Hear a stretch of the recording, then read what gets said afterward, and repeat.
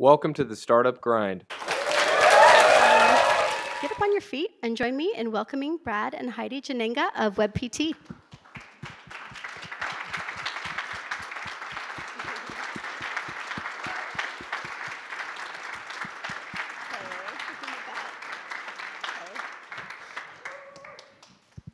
All right.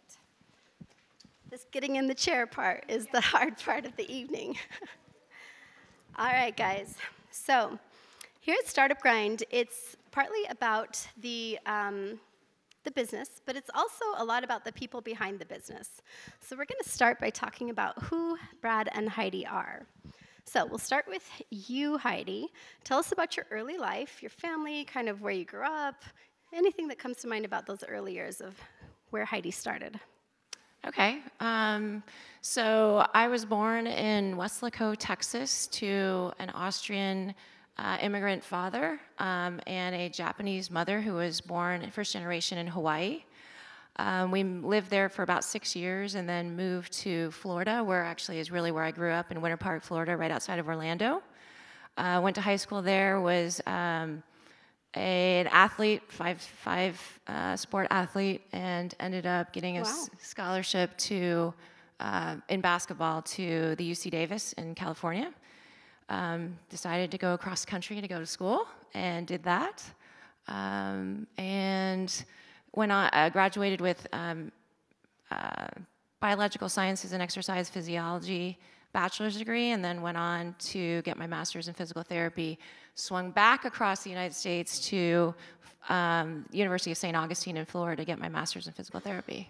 Okay. That's how it all started. Any brothers or sisters or anything? I have a brother who is a lawyer. He lives in Chicago, and he is married, has beautiful cats, no kids, but has some beautiful cats that he considers his kids. That's awesome. And obviously, we'll tell a little bit more of the story about Brad and myself, but we also have a beautiful 4.5-year-old daughter named Ava. Aw, very cool. All right, Brad, give us the lowdown.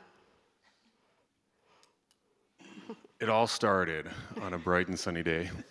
I'm sure it was. So I was actually born outside of Chicago, which my family goes way back in. I'm of Dutch ancestry. Moved to Phoenix when I was 10 years old. Grew up in Cave Creek, riding dirt bikes and shooting BB guns and making a mess of a lot of things. Went to Cactus Shadows, went to Chandler High, and then ended up finishing my high school career at Bradshaw Mountain in Prescott Valley. My dad is a long-distance truck driver, which is why we ended up in Prescott Valley. He was the ACE Retail Support Center was there. Went to U of A, studied management information systems, started as a philosophy major, actually. After that, moved to California and pursued a technology career, and then came back to Arizona about a decade ago and met this lady right here. Got it. All right. So before we go there, Heidi, do you remember what you wanted to be when you grew up? Yeah, I wanted to be a lot of things. I think it started out wanting to be a veterinarian. I loved animals. We had all kinds of a menagerie in our house, from parakeets to actually we even hatched an alligator from an egg. So my dad was a horticulturist and worked with citrus. So out in the groves, you would find alligator nests, and so one day they stumbled on one, and he thought it would be really cool to bring an egg home. So we did. We brought it home, put it in an aquarium, hatched it. And your mother was a saint, it sounds like. Exactly. Yes, very much so, for many, many reasons. But yeah, veterinarian was pretty much what I wanted I thought I was going to be when I grew up. And how about you? Oh, I actually wanted to be a chef when I was a kid. A chef? Yeah, either a chef or a superhero. Oh, one of the two. All right. Maybe you could combine it. I mean, I think there's room in the market for a superhero chef. All right. Any early signs of entrepreneurship, Heidi? You know, I would say probably not so much. I hated having to go door to door and sell candy for whatever fundraising event there was, and didn't necessarily we did the lemonade stand. We did really fun, creative things in our neighborhood. I was actually very much a tomboy growing up, and I was one of a group of our gang of like 7 different kids that were about the same age in our neighborhood. And we were so creative. We made it a haunted house every year. We did a 4th of July parade for the neighborhood. But we never asked for money for any of those things. So I don't know if that really bars for entrepreneurship so much. That's okay. How about you, Brad? Yeah, so I've always been an entrepreneur, and I think that if I look back at my family history, like we've been entrepreneurs for a very, very long time. My first entrepreneurial kind of, I think, signs were I used to collect my allowance and then use that allowance to go to Price Club, which is now Costco, and I would buy those big giant jugs of blow pops, and I would take them into my locker in like 3rd, 4th, 5th grade. And I'd sell them for like 75 cents a piece, which was like a 3x margin on what I was buying them for. And then in middle school, I started, growing up in Cave Creek, I started a business cleaning horse stalls. And got to the point where I kind of recruited all my neighbors and were cleaning their horse stalls, and got to the point actually where I had enough business to where I could hire my friends. And my job became just actually going around and collecting money and paying money. So. Nice, nice. Delegation, one of those early skills to learn. Got it. All right, so tell us the story of when you two first met / how WebPT was born. We'll start with your version, Brad. All right, so I just come back to Arizona, and my sister still lives there. I have a lot of family and that kind of stuff, and was kind of doing a couple different things, and wasn't sure I was going to stay here for a long time. I think we have to go there with the full story. I think that's why she's egging us on a little bit. She knows it. This is good, guys. This is good. All right, we're going deep. So I had moved back here, and had kind of lost contact with everybody that I knew growing up here. And my sister encouraged me to go on Match.com and do a little bit of dating. So I went on Match.com and I put up a picture of my yellow lab, who is adorable. And the email started flooding in. Wasn't for me. Yeah. So Heidi hates this part of the story, but I spent 3 months dating a bunch of different women and had spent entirely too much money on stuff. But my subscription was about to expire for Match, and I had mostly been fielding inbound requests due to my yellow lab, and I figured before my subscription ends, I should go and do the advanced search. And so I went in there, and 65 questions build your perfect woman. I hit search, and 3 women popped out. One of them I wasn't really all that attracted to from a picture standpoint. I know that's incredibly shallow. I'm gonna say it. Hey, True confessions. I'll own up to it. The second one I met at Starbucks, and from the time we ordered our coffee to the time we got our coffee, we're like, yeah, let's, like, no chemistry type of thing. And then Heidi, because she's Mrs. Frugal, very, very, which is an awesome thing, guys. Listen to me. The wife that wants the $600 Gucci purse, not always an awesome thing. Where was I? I'm sorry. The lucky number 3. The lucky number 3, right. So, so Heidi had let part of her subscription expire, so she could browse, but she couldn't, like, reach out. It's functionality, right? Pay for users, that kind of stuff, right? Tease them with functionality. And so she had her friend reach out to me and say, the friend that you're trying to get a hold of can't respond back to you, but here's her email address. And so we played phone tag a little bit. And then I gave my phone number to Heidi. They're getting the full story. Yeah, what's really funny is that I had a Hotmail address at the time. Is that hilarious in itself? But within sort of the Match functionality, you couldn't actually put your email because they wanted you to actually get a subscription. So, there's people that figured out how to get around it. So it was the mail that is hot. And that was how we kind of finally connected to be able to exchange email addresses. I was clever enough to get that, so. So she called me, and I was actually on a date.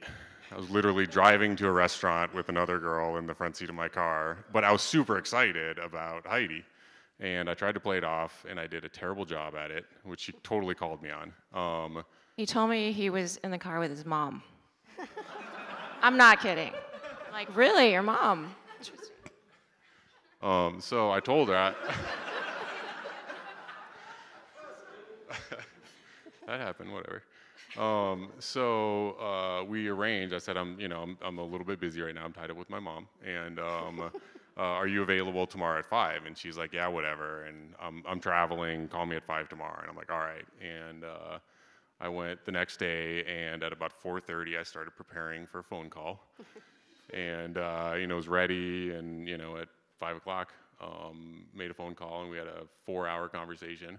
Our first conversation was about 4 hours. We arranged to have a date the following week, which I think was probably a Thursday night. Went to Zen 32 for sushi.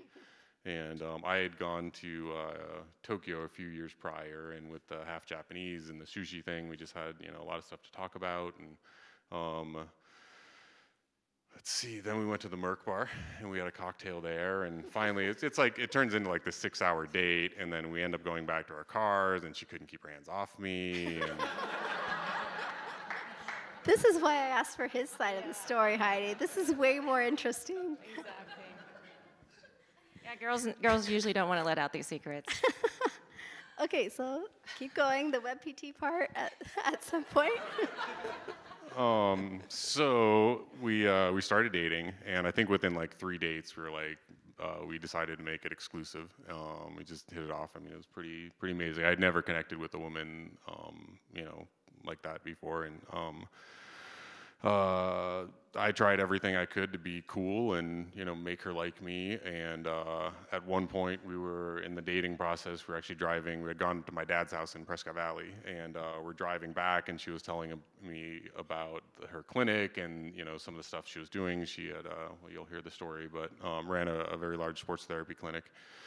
And started talking about kind of lowering her expenses, and one of the biggest expenses that was, could be played with was dictation, which was like $3,000 a month. And so she was looking for a piece of EMR software, and given my background, she asked me to just kind of help her, help her find something. And she was like the coolest chick I ever, got to date, and I was trying to impress her, so I built her an EMR.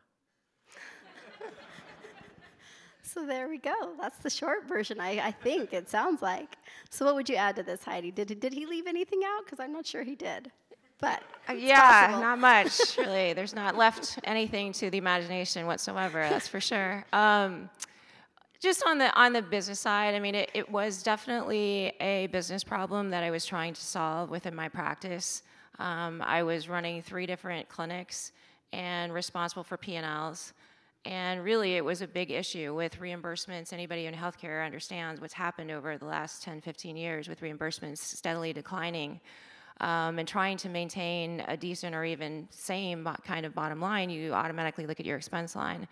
And a lot of our referring physicians were starting to transition into using electronic medical record. This is right around the time the Affordable Care Act got passed, with a mandate that required physicians to transition into using digital documentation.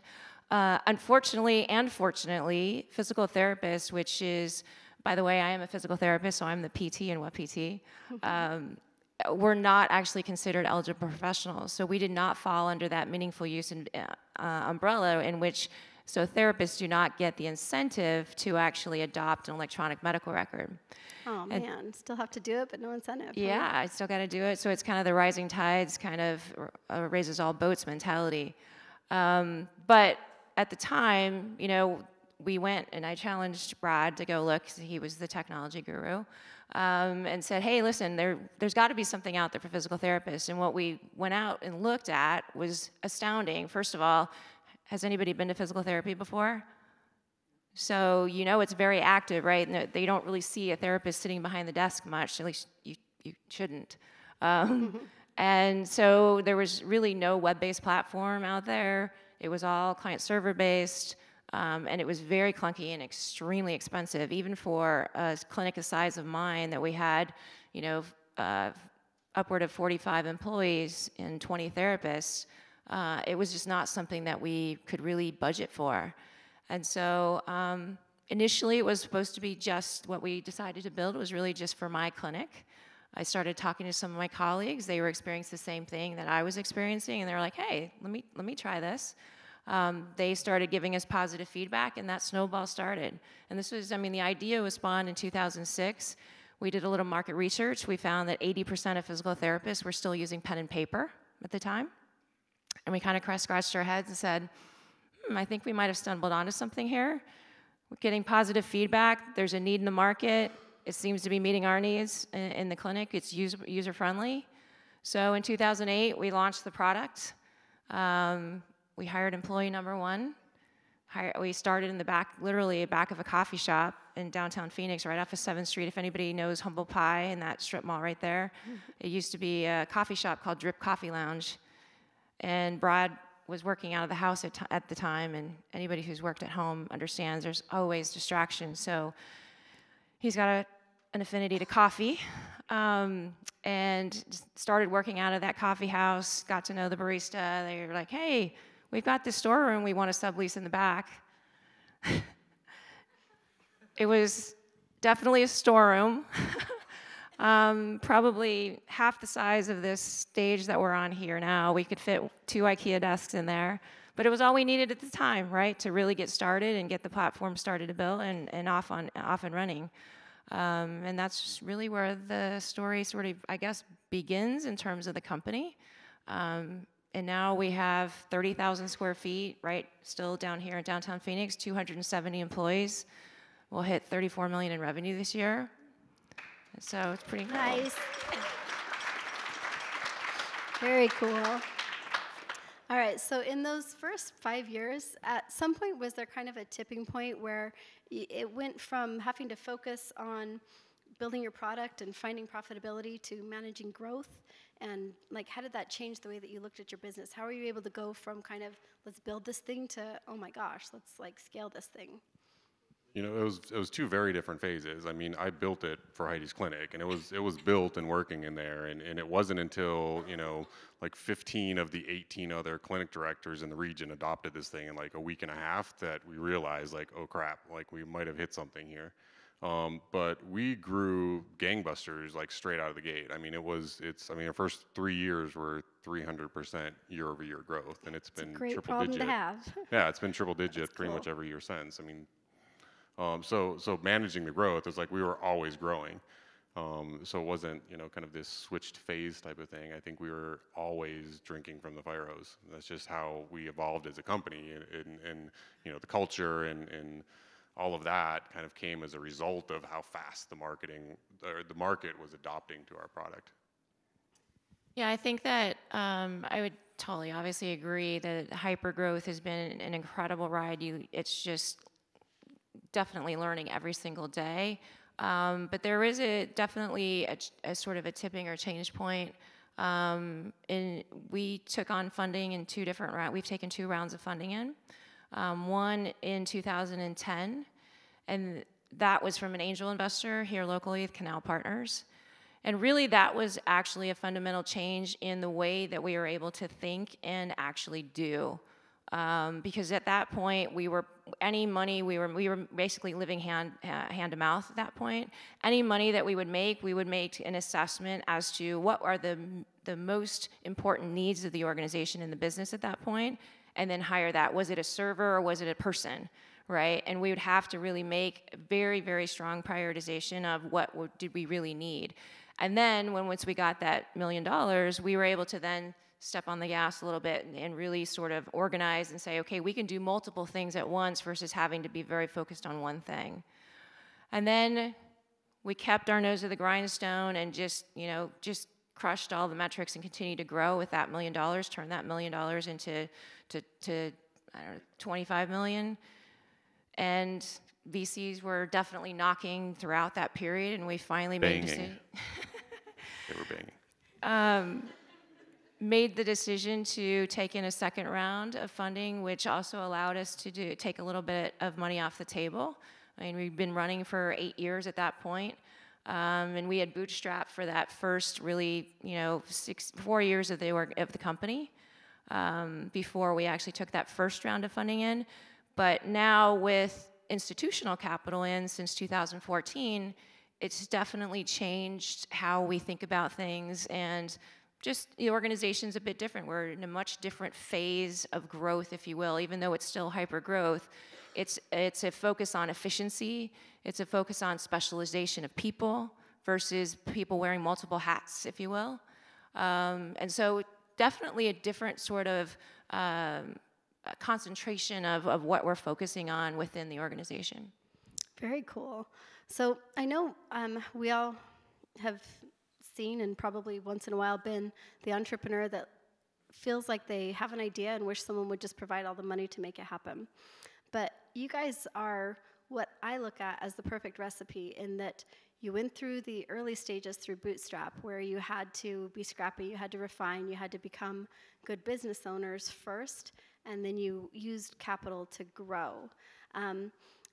What's your perspective having gone through that? I mean, do you feel like there's a certain recipe or a certain balance that you think is important? Would you have done it any different if you could now, looking back? What's your perspective on what entrepreneurs should expect and what kind of lessons they can learn by choosing different paths when how early they accept funding?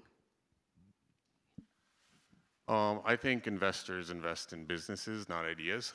I'm a hardcore bootstrap guy. I don't like outside capital. I'm not the type of guy that likes somebody breathing down my neck, and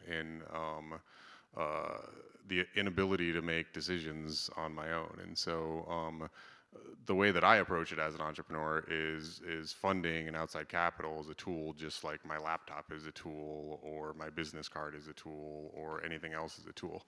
I think the longer, if you can build a viable business, with seed money and friends and family and that kind of stuff, and go out and hit a market opportunity and show traction, people will line up to help you capitalize on that market. Entrepreneurs that get super frustrated and say you can't raise money should probably look at what they're trying to raise money for. It's not, it's very different, and it's super cool to be an entrepreneur right now. It's super cool to be in technology right now. And so everybody's kind of trying to get there, and going out and just raising money is not the answer, right? I mean, it's you should use money as a tool, in your growth, which is exactly what we did. I mean, we were, over $1 million in revenue, when we went out and raised money, and we raised just enough money to pay for, the server farm that we needed to build to accept the traffic that we were having, and staff out ahead of ourselves for a few months.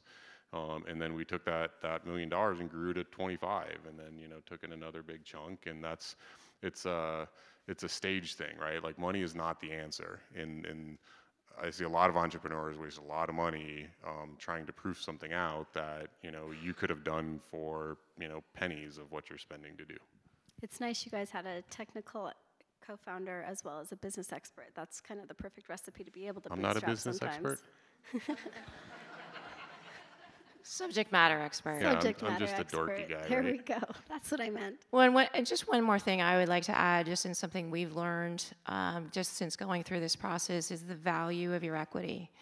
And that's why we're such big proponents of bootstrapping as long as you can, because you don't understand the value of your ownership and your equity that you have when your company isn't worth anything. Or you're trying to project something that you think it might be worth, but you have no idea what it's really worth or what it could be worth should you really get someone to actually get traction to buy your actual product and show that people want your product. When we hired employee number one, we had no idea what our equity meant, and we made promises, and we had, documents and things that we had to go back and negotiate as we went through our process, because we learned the value of our equity. And as an entrepreneur, that's basically what you have. It's your company, right? And that is probably the most meaningful piece outside of the problem that you're solving and the people that you touch and what you're able to produce with what you're building. But outside of that, it's your equity. And I can't emphasize that enough, that you have to understand how valuable that piece is. Okay, good. So when you mentioned your team, employee number one, how has your perspective changed over the year? I mean, scaling from one to lots and lots of employees, what have you come to understand about hiring, or what's, looking back, what's your perspective on how to build a team now? So honestly, our perspective hasn't really changed much since the very beginning. I talked about specialization. We obviously now have very specialized job roles that we are hiring for, but we still at WebPT hire for culture first. We absolutely look for outside factors that, you know, anybody can. I mean, I get 10 resumes that all seem really awesome, but when we actually get to meet that person and ask them all kinds of questions like, what do you think about garden gnomes? That we tend to like, right? And all kinds of really fun, off-the-wall questions that really get to understand who this person really is, right? Behind the interview persona that you're trying to put across that everyone does, right? Trying to put your best foot forward, trying to get behind some of those layers to really understand who this person is and how they really work is critical to how we complete our interview process. And we've always, from the very beginning, done sort of this one first initial interview, and then we always conclude with a peer interview to have the people that are actually going to work side by side with this individual be a part of the interview process and actually have a vote in whether or not this person actually gets hired, because it's critical to the collaboration component and the culture that we've created to make that really be congruent with whoever we hire and bring on. I like that. All right, so looking back on the journey, is there anything you wish someone had told you, like back at the beginning now, or is there anything you would tell your younger self, type of a thing?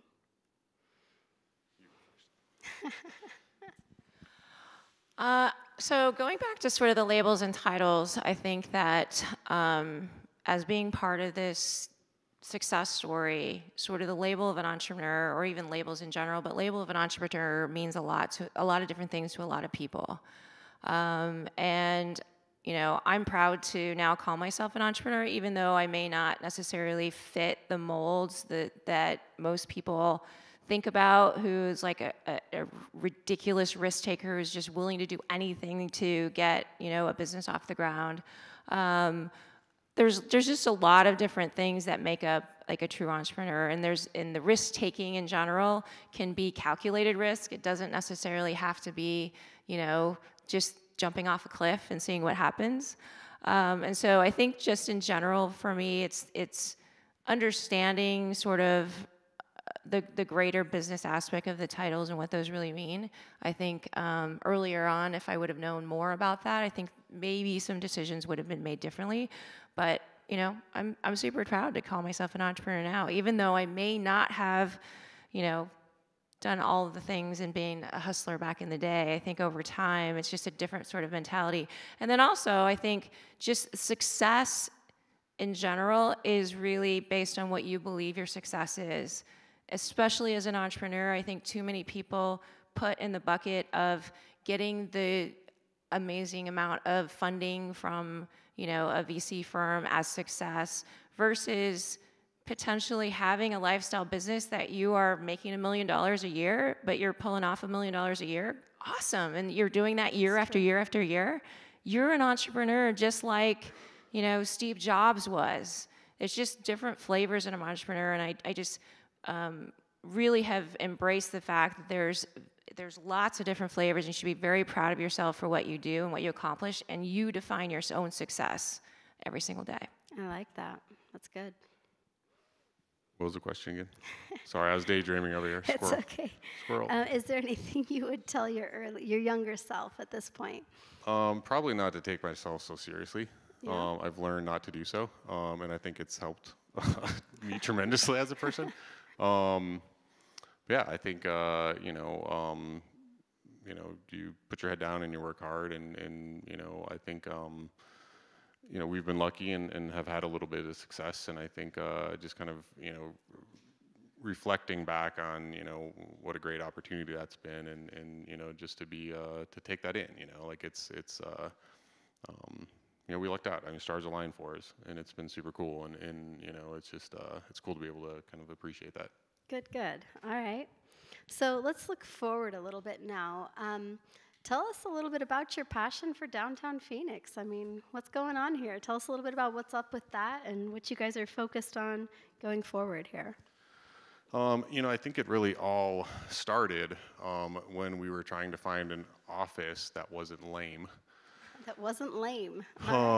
And I guess most of what we were seeing was, pretty lame. And so we looked and looked and looked and looked and looked. And really the only thing that wasn't lame was in the warehouse district. And, the early part, the first decade of my career was in Southern California and all up and down the coast and traveling quite a bit. And so I'd kind of experienced these entrepreneurial, centers a little bit more in other cities that I'd worked in. And when I came back to Phoenix, didn't really find that so much here. And I think that's really because we grew out as a city instead of growing up as a city.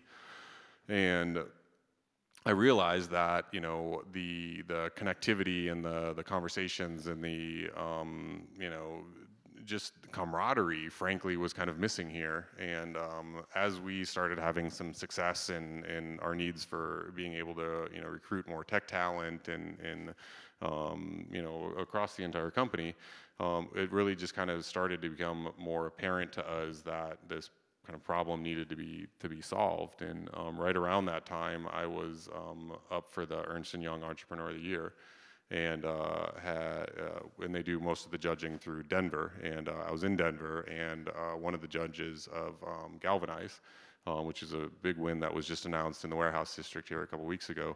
One of the principals of that company was one of the judges for the entrepreneur, and him and I had a conversation. I went and checked out Galvanize the day after, and thought that it is exactly what Phoenix needs and is missing. And we've had, we have Sky Song, and we have Gangplank, and we have, Scottsdale Park, and a number of other CEI, and all this other kind of stuff that's happening, but it seemed very siloed to me, like there wasn't cross-pollination of events. There was, kind of these usual suspects, right? The same 50 people would show up at, any event where it is, and there was a much larger community that I was experiencing. And so we were already working on the deal with Mike Cowley on the 515 building that we're doing just across the street, which is going to be pretty awesome. But and so we recruited Mike to go up there. Mike kind of got the galvanized bug, and we started 3 years ago recruiting them down here to Phoenix. But I think it all stems, a long answer, but it all stems to just want to have, it stems from wanting to have a place where people could feel engaged and creative and have those conversations with subject matter experts and share knowledge and have a place where they can go and meet with their peers and build something cool. And that exists in very small areas. But I think I felt at least something, of this scale needed to happen to really kind of put what we're doing here and what's happening around us kind of on the map. And so it's I'm super proud that it finally happened. It's really cool. Economic development and commercial real estate development does not happen in software development life cycles. So a little bit slower. Yeah. I'm like 6 weeks, new version out type of thing, and this is like a 3-year deal. Oh, very good. So, anything you want to add about your passion for downtown or what you guys are focusing on next? Well, I mean, there's spaces like this, right, that just ooze creativity and have really been attractive. Not only that, but it's very central. So people come in, can use the light rail. They are able to, it's a fairly easy commute from lots of different areas around the greater Phoenix area. So it's been a really nice way to have, great recruiting. To come to the downtown area. It's very easy to get people to want to come down here. Now, I will tell you a funny story. When we first started, it wasn't so easy. Back in 2010, when we first started, we started at 7th Street and Grant and the Levine Machine building right there on the corner. And it didn't look very much like it does today. It very much looked like a warehouse.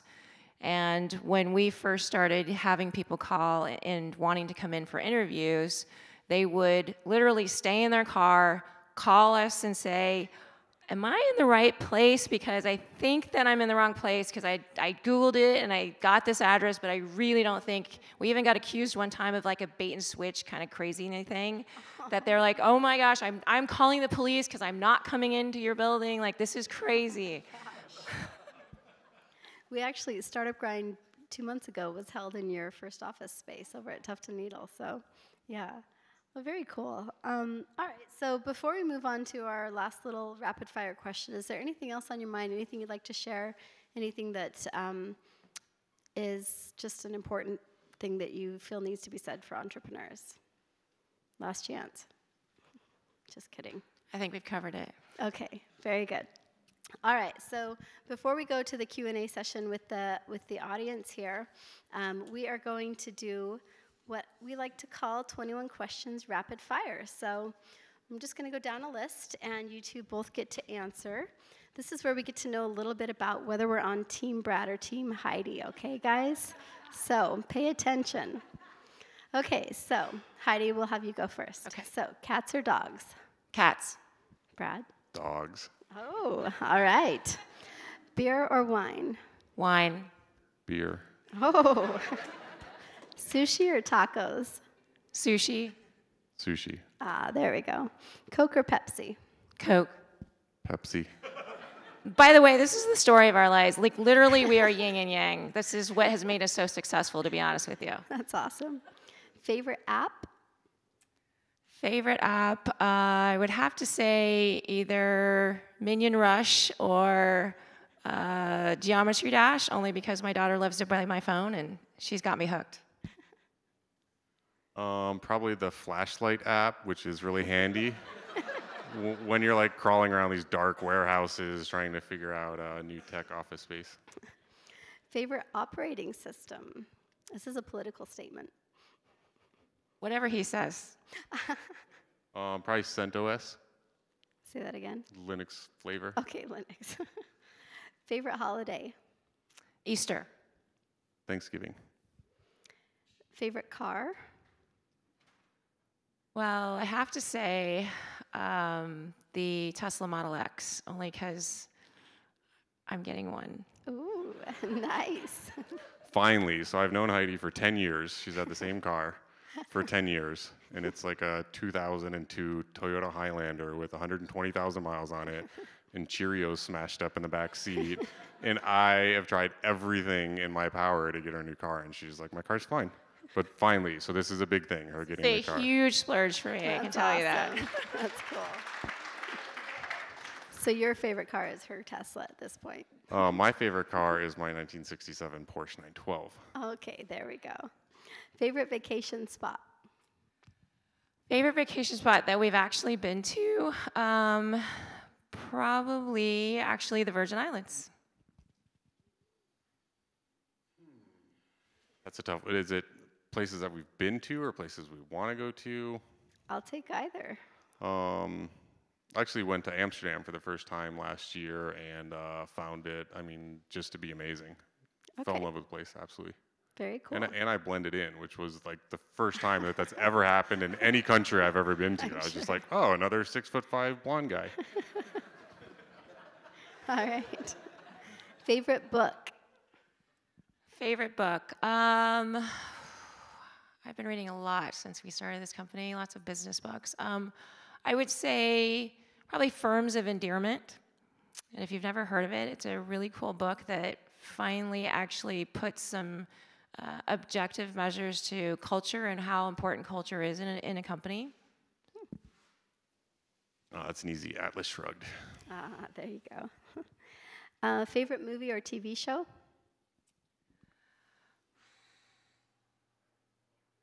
It's okay if it's Bachelorette. You can confess, Heidi. Actually, no. I'm actually I'm a what's that travel show? The one that they go around the world. Amazing Race. Yeah, I'm a big Amazing Race fan. And Top Chef, Master Chef. I love those shows. I'll go with movie. Probably all-time favorite movie is Pulp Fiction. Another one of my favorites is Spy Game, which is what's the guy's name? Drawing total blank. It was Brad Pitt and Robert Redford. Yeah, it's a good movie. All right. Your go-to karaoke song? I would probably say, because I don't do karaoke often, but if I'm in the car and I hear a Bon Jovi song, like Living on a Prayer or something like that, I can belt it out pretty good. I didn't see that one coming. That's awesome. I hear the train a-comin'. It's rolling round the bend. Nice. So again, the Johnny Cash Orange Blossom Special is my go-to. I like it. Anything you collect, Heidi? So since we're going all in, I have to admit, I collect coupons. I'm a couponer. Not as much as I used to, but I do collect coupons. That's awesome. Seriously, on the weekend, I'm like, hey, you want to go out to dinner night? Yeah, I've got a coupon. Anything you collect? I collect A players. Any unusual skills or talents? I'm not going to have you answer. I'm sorry. You can pass. It's okay. Pass. No problem. I know how to beatbox. You can beatbox. I can beatbox. All right. Okay.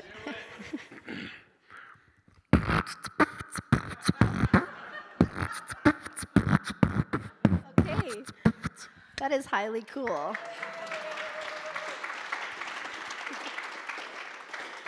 Your top strength in business? I am the get shit done person, so as we talked about before, but I am also very much a collaborator. I feel like I can get all the right people in the room to get shit done. So kind of in StrengthsFinder's terminology, sort of the harmonizer and the arranger. I think my skill is identifying, business workflow and making it better with technology. Okay. My StrengthsFinder stuff is ideation and that stuff. Heidi and I make this joke is that I'm forest, she's trees. Yeah. And just really quick, one other thing that I just from the special kind of things that you have, is I feel like, and this is something that I've really gotten to know better as we've grown through this business, is I have really great intuition about people. And I get brought in on interviews a lot when there's people that are kind of on the fence for whatever reason. I have a very good sense of first impression with people. And I've learned to trust my instincts and trust my intuition so much more as we've gone along. That's a pretty mad skill. Nice. All right, so what profession, like if nothing else mattered, would you attempt beyond what entrepreneurship, Dolphin trainer. I'd probably be an architect. All right. What is the best compliment someone can give you? That you're an amazing mom. I think you can never go wrong by telling me I'm handsome or smart or well-dressed. Hair. I think being a good boss, I think that really, makes me feel like, again, trusting your gut, it's to go against the grain and then be, successful at doing it and then being told that, it was an enjoyable experience by the people who worked, with you through that, is kind of cool. What's a cause you're passionate about? Right now, the cause that I'm most passionate about, I'm on the board of a nonprofit called Support My Club, which actually takes technology and marries donors with clubs in high school clubs and allows them to actually provide what the schools need. It's really cool, nonprofit. So besides the Arizona startup tech scene, I'm really big into conservation. So I grew up in Boy Scouts, and my family was, camping and fishing and all that kind of stuff. And so I'm very concerned about, wildlife conservation and protecting natural spaces and the biology that's around it. If I could say one more thing that I'm really passionate about is it's an up and coming concept. I think it's something that we have lived and done just again instinctively, but it's this movement called conscious capitalism. And if you've heard about it, there is actually an organization here locally, but it's led by the folks that the CEO of the Container Store and also Whole Foods really started kind of really bringing this more to the forefront. So if you don't know what it means, just the words really kind of sum it up, but I encourage you to learn more. Just go to consciouscapitalism.org. It's a really great concept that is very meaningful to any startup, too, that is coming up and board. One thing on your bucket list. I want to travel around the world. Yeah, that. All right. Well, I suggest you guys go together. I mean, it seems like an opportunity there. All right, and then last one, we'll start with you, Heidi. So generally speaking, what kind of hazards do you have to watch for if you wear basketball shorts around the house when your husband's home? Yeah, so this guy is like the classic de-pantser. So you always have to tie, whether it's your pajama pants or your basketball shorts, really, really tight, or else you just never know when someone sneaks up behind you and just whoop. And in the middle of any event, not just behind closed doors, in front of family, Easter festivities, like, he has no shame.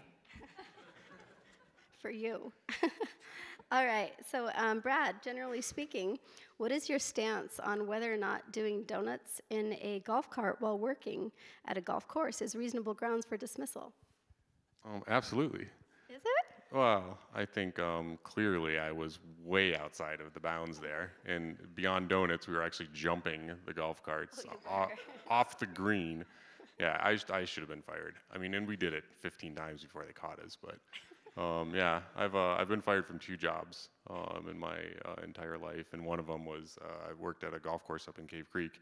And we thought everyone was gone. And so my brother and I, right there, did a little hot rodding, and somebody just so happened to be on the course, and we got abruptly escorted out of the premises. And the second one, I was actually a kayaking instructor when I lived in San Diego. It was kind of a part-time weekend and job, and the lady there was great, but also had a bit of a problem with my general snarky personality, and one day whipped I said the wrong thing and just completely she blew it and started whipping VHS cassettes at me. Oh my gosh. All right. That's when you know you're fired, clearly.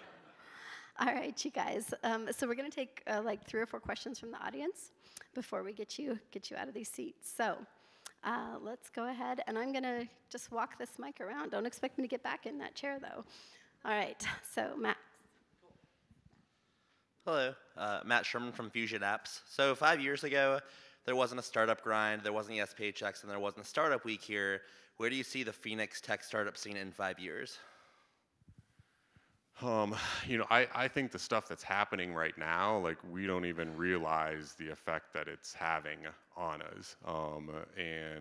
We're absolutely going through a renaissance. I mean, Phoenix is going through those cycles of evolution that, all the other startup cities have gotten to do, that we kind of missed out on. But the beauty that we have is, because we're a little bit far behind, now we can actually go through those growth cycles with a little bit of kind of best practices from some of these other cities. And so I see a even more vibrant startup scene. And I think that the cool thing that's what's happening here is that you have alignment across the universities, across political leadership, across the entrepreneurs, across the capital system, across real estate guys are like, oh yeah, why are we all about tea times and rooftops? Of course we should have a vibrant tech economy. Like, everybody gets it now. And so the fact that we're all getting it, and the fact that we're all coming together, and like the little stuff that we're doing right now is in the next 5 and 10 years is really gonna make us like just as legitimate as any other city in the top 5. Hi, I'm Robert, and just wanted to ask you, when you guys first started out, how did you get the initial funding to fund your business ideas? And how did you deal with maybe negative people that would say, nah, that's not going to work? And then my last question is, how would you describe your corporate culture? You know, Heidi and I, and this is one of the things that, you know, we were really lucky, is that she had the subject matter expertise. She knew the physical therapy. I mean, she's top of her field. And the way that I had come up through technology is, you know, it was mostly, you know, sysadmin, but I learned enough of a bunch of different stuff to where we didn't really need any other help. You know, Heidi was making a nice paycheck running the clinics. I had a string of e-commerce stores that I had sold for a couple $100,000 that, you know, provided me enough money to live on for the first 2.5, 3 years. And we ate peanut butter and jelly sandwiches, and we didn't go out to dinner, and we just grinded it out. Yeah, we literally, in every sense of the word, bootstrap. So I continued to work full time through actually until our daughter was born in 2011. So through that sort of early growth stage of, we just wore multiple hats, right? I worked half days on Tuesdays and Thursdays. And so I would work my regular job and then come into the WebPT office in the back of the coffee shop. I would put on my HR hat, I'd put on my support hat, I'd put on whatever was needed for the organization at that point in time. Brad and I had developed a system where we really learned how to communicate with each other very well in terms of trying to translate a physical therapist's brain and what we needed to do every day into a UI and, you know, technology. And so we had developed this thing where we would develop spreadsheets, and I would walk through and kind of create what all the tests were that would need to be built. He would take that the next day, build through that, then I would come in and do QA every night. Right? So you get into this rather rhythm of development, QA, production, until we had something that was actually usable. And literally, it was, you know, peanut butter and jelly sandwiches. We didn't go out to eat much. I still drive my 2002 Highlander. And Lots of bean burritos, too. Yeah, thanks. That was enjoyable. But yeah, I mean, it was really up until we were run rated $1 million before we actually took that first round of funding in. So what do we do with all those naysayers? To be honest with you, we really didn't have that many.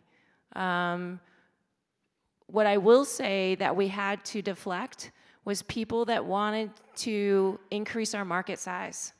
So they were telling us that the PT market was too small, and you're never going to make, you're never going to be quote unquote successful because the market size is too small. No one's ever going to want to invest in you because the market size is too small. And what's transitioned over the years has been exactly what we did and stayed laser focused on was a niche play, right? And we did get funding, and we did, contradict all those naysayers at the time. But we stuck to our guns and what we believed in and what we had passion for and truly what was our expertise, and didn't go outside of bounds. And that, to me, is really part of why we've been so successful in really staying in that niche market that is actually, yes, it's not a consumer play, but it's a $6 billion market. How greedy do you need to be? Hi, my name is Victor, and I don't have a question, but I have a big thank you for you guys, because I started up the Arizona Agile Association a couple months ago, put out the word that I needed a location to house the and have the meeting, and your number 4 employee, Jeremy, stepped up immediately and said, hey, I'll talk to the powers that be, and you're going to sponsor us for our first meeting on Tuesday. So I really want to thank you, and we have a huge turnout, so thank you very much. Awesome. You're very welcome, and I will say that we've talked a lot about employee number 1. We still have employee number 1 as well as employee number 3. I think number 2 was a temporary kind of employee anyway, if we kept count truly. But yeah, I think we have 7 of our first 10 employees that are still with our organization.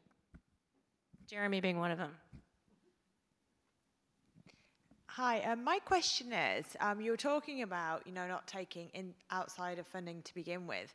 When you finally did take outsider funding, did you have a figure in your mind or a percentage that you didn't want to give away before, or what was your criteria when you were looking for outside funding? Thank you. I don't know that we had necessarily a number. I think that, it was I think we raised $1 million because that's, you know, kind of what seemed right at the time for what we wanted to accomplish.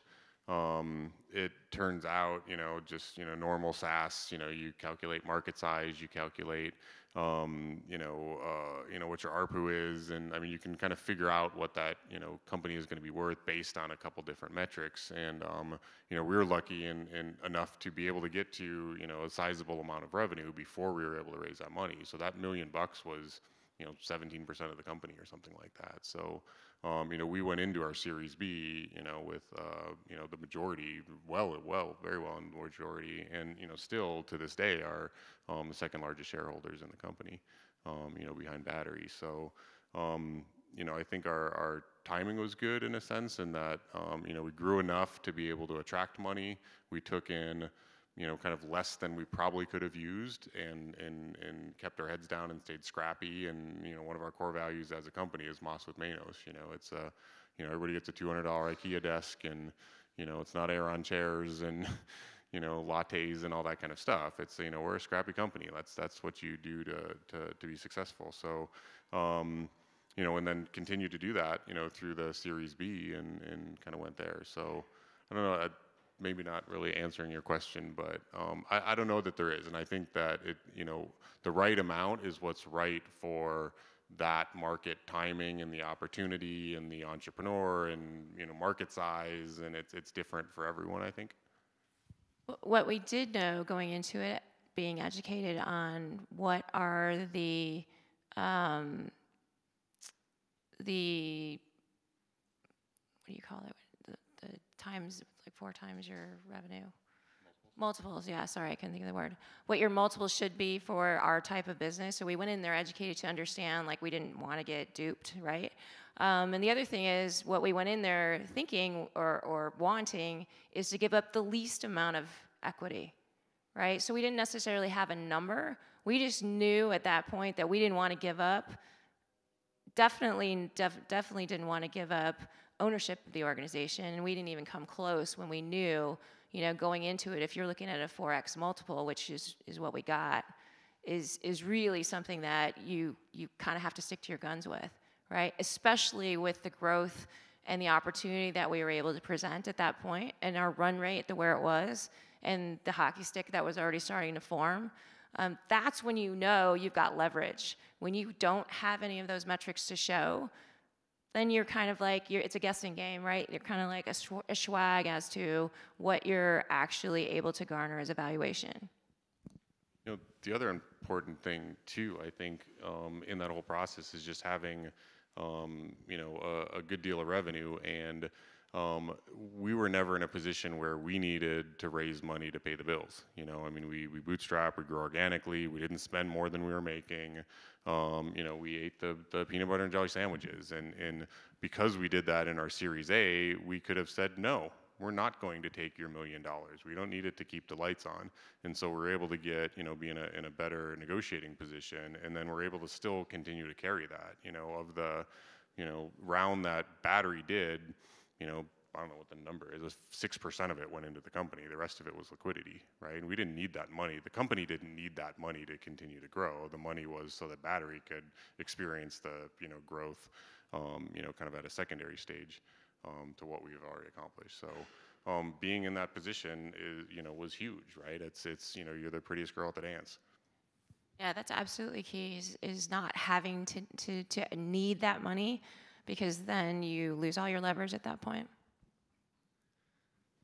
So thank you guys for the evening tonight. My question is about your vision.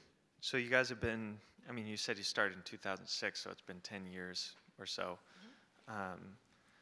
Are you guys still executing on your original vision, or how did that sort of, you know, change as you learned more about business and your customers and the needs of the market? You know, what's really awesome is the answer. I can absolutely say the answer is yes. We still have the back of the envelope, that trip back from Prescott, that we started writing down what the vision of WebPT could be. And we still haven't executed on all the things that we written down on the back of that envelope, but we've definitely checked off the majority of them, and more, obviously, in response to the market. But we still have, and we've actually even created our BHAG, or our Big Hairy Audacious Goal for the organization, to actually meet all of the goals that we had originally set out in that original vision. That is incredible, isn't if I say it out loud right now, but also to the fact that we've been able to have as many people in our organization, and also the likes of Canal Partners and Battery Ventures, believe in that vision, right? And they are all behind us to try to execute and make that vision come to reality. It is incredible as I say it out loud. It really is. All right, you guys, let's give them a hand. Thank you, Brad and Heidi.